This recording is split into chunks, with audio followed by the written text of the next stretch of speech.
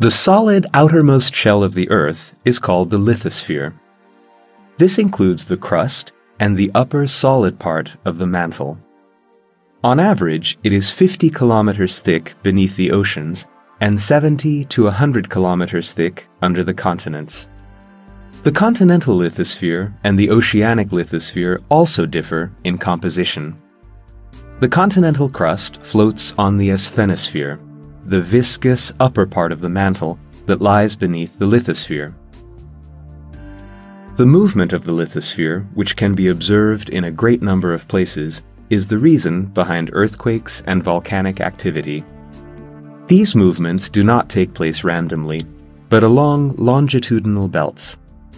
Volcanic activity and earthquakes mostly occur at the edge of continents, oceanic island arcs, oceanic trenches, and mid-ocean ridges. These motion processes mark the boundaries of tectonic plates. The lithosphere is not uniform. It is broken up into tectonic plates of different sizes. Today, we know of 7 major tectonic plates and a number of other smaller ones which all move in relation to each other. The 7 major tectonic plates are the African plate, the Eurasian plate, the North American plate, the South American plate, the Pacific plate, the Indo-Australian plate, and the Antarctic plate. The theory that describes the motion of the lithosphere is called plate tectonics. There are 3 types of tectonic movement: convergence, divergence, and subduction.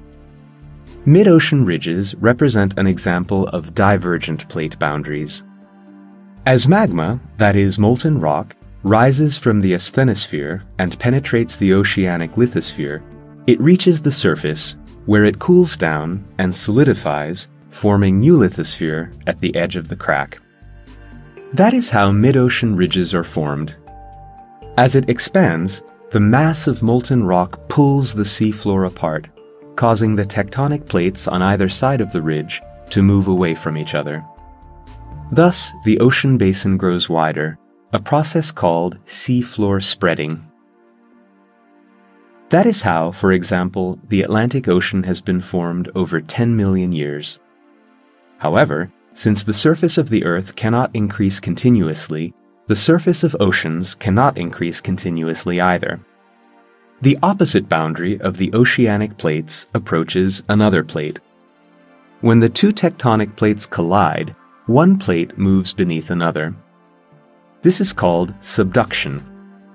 The subducting plate moves into the asthenosphere, where it is melted and incorporated into the mantle.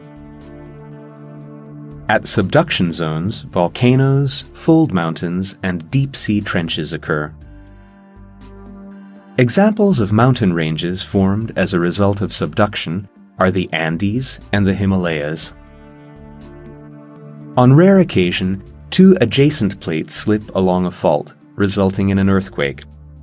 This is the case with the San Andreas Fault in California. Oceanic lithosphere is formed continuously at mid-ocean ridges and disappears at oceanic ridges. Thus, the size of continental plates and the location of dry land are continuously changing.